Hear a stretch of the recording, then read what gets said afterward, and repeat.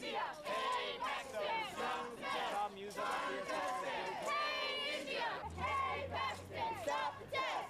Sign the test ban! Hey, India! Hey, India! Hey, Pakistan! Stop the test! Sign the test ban! The Pentagon has said it's unlikely that we're going to see major increases in defense spending for the foreseeable future in the absence of some, there'll be a chain reaction. And that's the potential of this, a chain reaction of other countries following suit.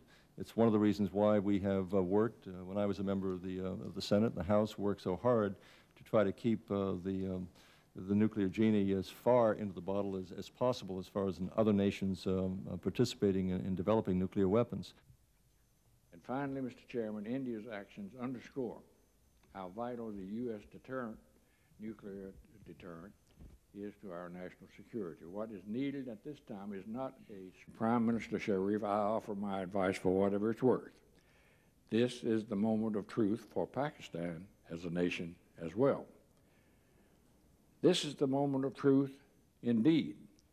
India can be a partner to the United States in fighting nuclear proliferation, or it can be a schoolyard rival to India and engage in the folly of nuclear weapons testing. And I hope that Pakistan will choose to be our partner.